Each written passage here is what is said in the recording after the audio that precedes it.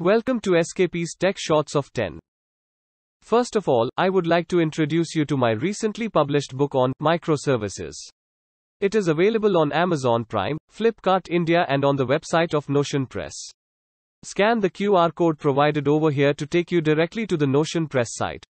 You may purchase it at a discounted price using the coupon code. It gives you great insights into decision making for microservices adoption in your enterprise. It is ideal for lead engineers, senior architects, directors, VPs and CTOs.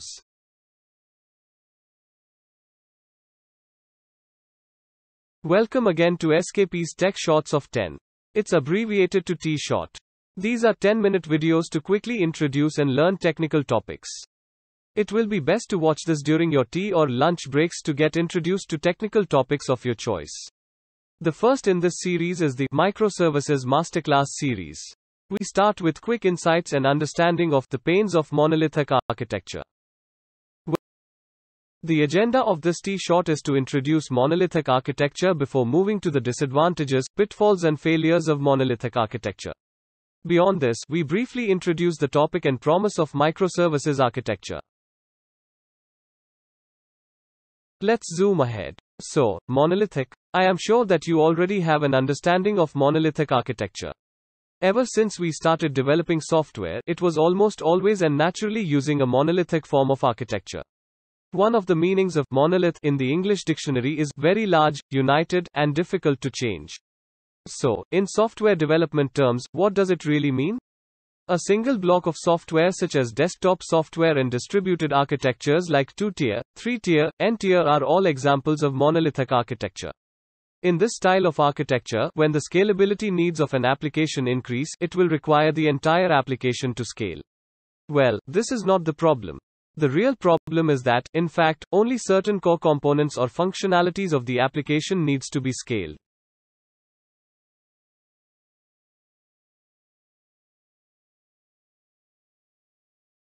For the sake of this TShoT, we will use the most common and standardized example of a 3-tier monolithic architecture.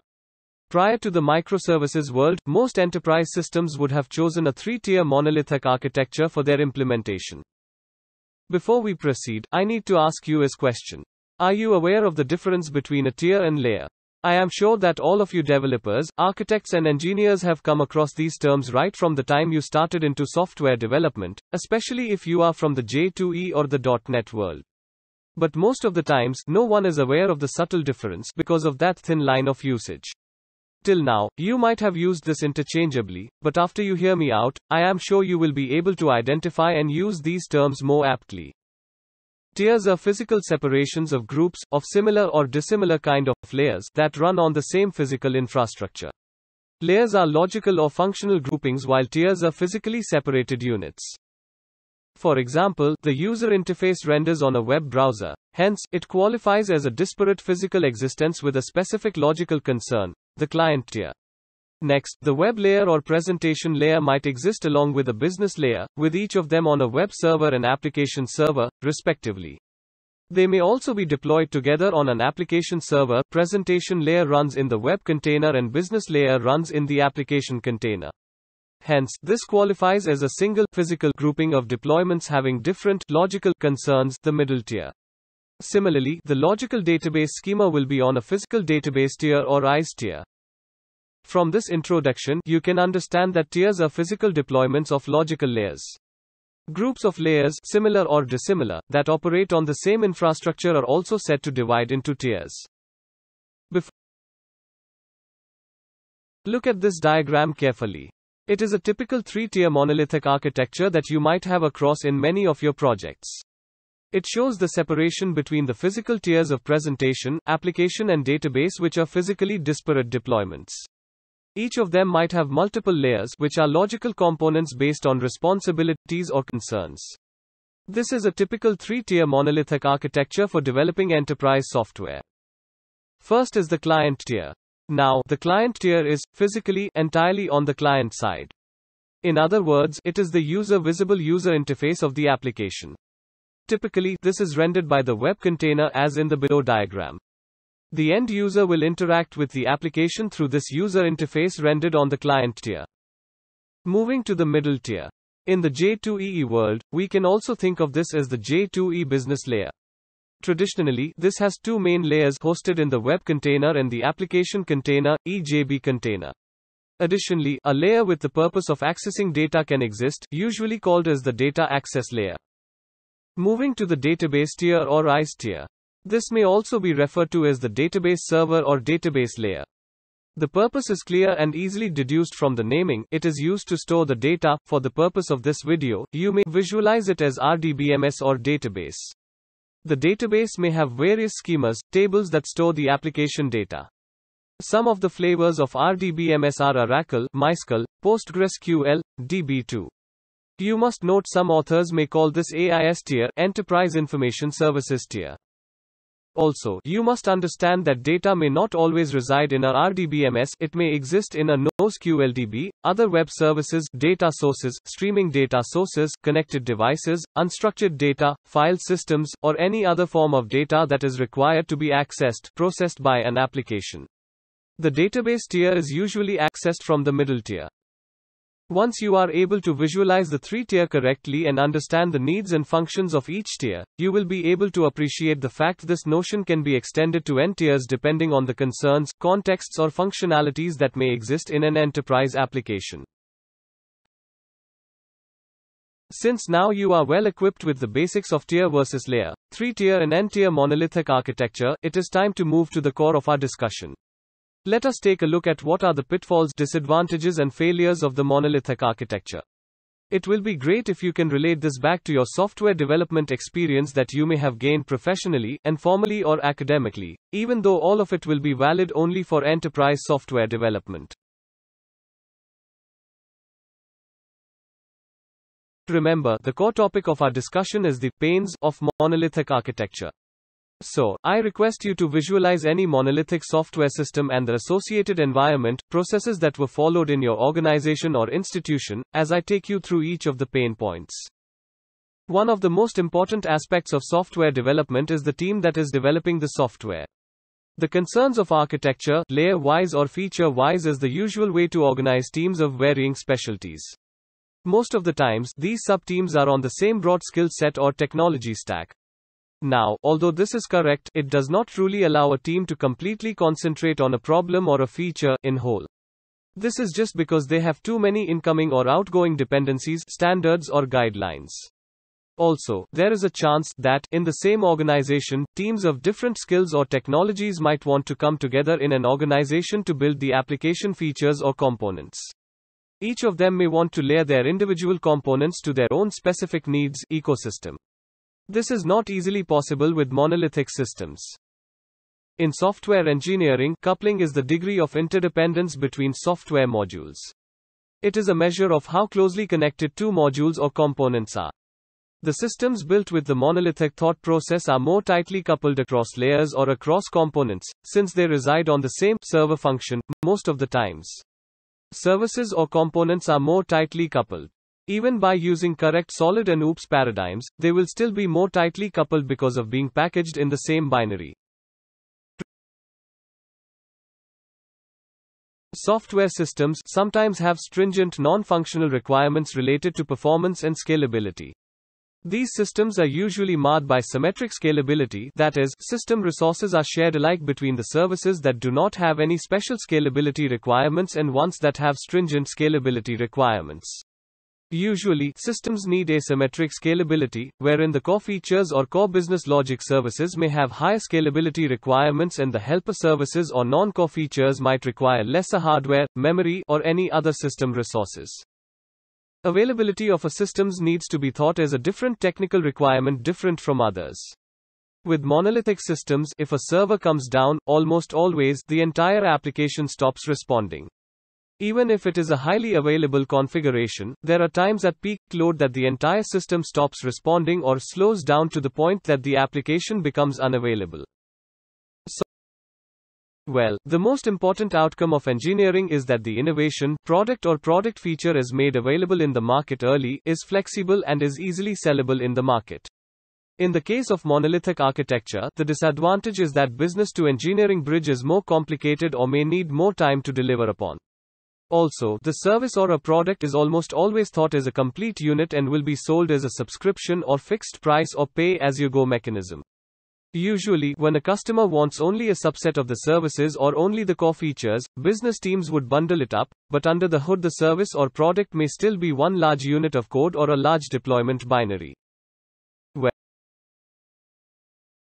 So, this next topic is the one that usually causes the most performance, stability, scalability, availability and reliability issues in enterprise software. It is the database.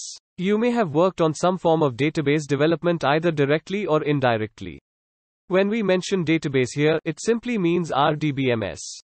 Most of the times, an architect is given the arduous task of meeting and exceeding not only in delivering the functional requirements but also on the non-functional requirements. Now, when we speak of the non-functional requirements, we usually talk all of performance, scalability, stability and availability in one breath. Even though they are related, they all usually need to be handled separately. Many of the times, these issues have 1:1 correlation with the database performance and scalability. If not directly with the database, they may have to do with data access layers of the application. For almost every request to an application, the database is that one critical resource that decides the performance. As the load increases, that is the number of incoming requests, the database can deteriorate in performance. Also, in effect, the increased number of requests on an application reduces the performance for each request or query to a point that the application response time may become unacceptable. This is termed as the scalability of the application or the database. So, the entire effort in application architecture and design, now, is focused to make sure that application meets the performance, scalability, stability and availability needs. The point that is being tried to be driven across is that database is one resource which is almost always the biggest bottleneck to meet these requirements. Even with adequate functional, load, stress, or soak testing, the application may fail while in real-world production environments. With the above discussion, it is clear that database or RDBMS becomes the albatross around the software architect's neck, the single point of architectural concern that may even decide the market success or customer satisfaction index of an application, product or business. For all Now that you have understood the pains and disadvantages of the monolithic architecture, we had to find solutions to each of these issues. Rather, we needed an overall alternative that will help alleviate these issues. This marks the entry of the new superstar, microservices.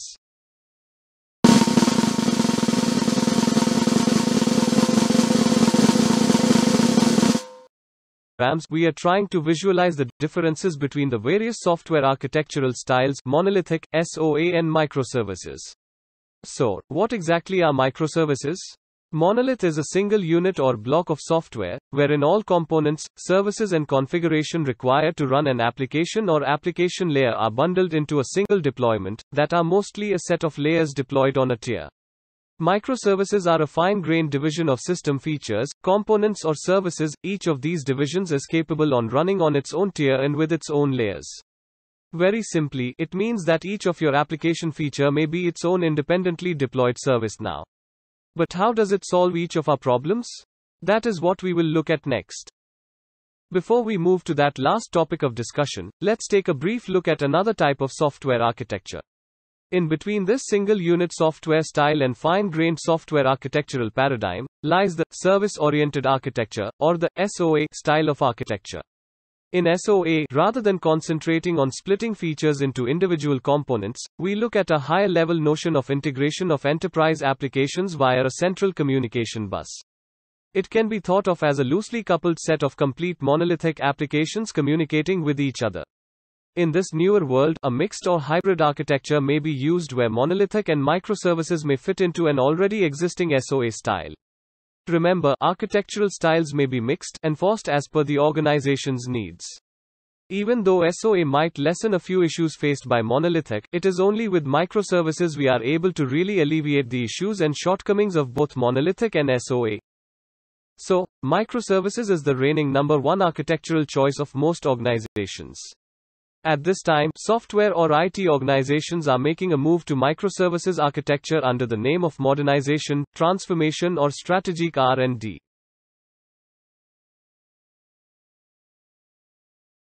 As we end this TShoT, I am going to very briefly take you through the promise microservices architecture brings to the world. The points that we had discussed as the disadvantage of monolithic architecture are presented here again, along with the ways and means that microservices alleviates them or solves them altogether. The first point is related to dev teams and their independence. With the advent of microservices, there is a new promise of truly allowing development teams to focus on their development irrespective of the technology stack. This allows global teams now to better concentrate on their development. Moving to software performance. In theory, the performance of microservices should ideally be greater than a similar monolithic service since the application feature will now have its own server, database, and resources, but since microservices have many infrastructural services and the communication overhead can result in a negative outcome. With microservices can be made truly independent of each other and thereby really loosely coupled. They will be deployed on disparate servers and can now even be built with any technology that is the expertise of the company, unit. The next point is on availability. In the microservices world, the independent nature of services now allows us to better plan for high availability. Fault tolerance, failure recovery, retry on fail mechanism are now more automated and efficient. Also, the failure of a single service will never bring the entire application down. With the advent of microservices, one of the greatest advantages is that it allows us to design systems that can scale independently at every level, whether it at the database level or any resource that might otherwise have been shared. This will allow us to plan and size for systems accurately and more cost-effectively. This means that asymmetric scalability can be achieved by allocating the required resources such as CPU, memory, disk among others, depending on the specific requirement of that feature or component. With microservices, mostly there is a widely agreed upon standardized architecture that is a master blueprint for organizations to follow for their microservices architecture. Even if companies were to implement only partial infrastructural component from the set standard, it will still mean that there is a uniform thought process in the way microservices are implemented. My next TShoT will cover the needs and motivations for microservices. Subsequently, there will be a TShoT each on moving from monolithic to microservices and followed by the disadvantages of using microservices architecture.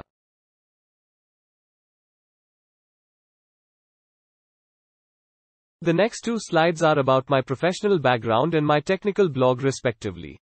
I invite you to connect with me on professional social networks. I also request you to subscribe to my technical blog that is named TShots.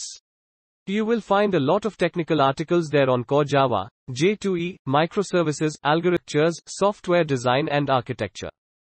Before I end this TShoT, I will leave you with a Japanese proverb, wabi-sabi. The English meaning of this proverb is, nothing lasts, nothing is finished, nothing is perfect. The next two slides are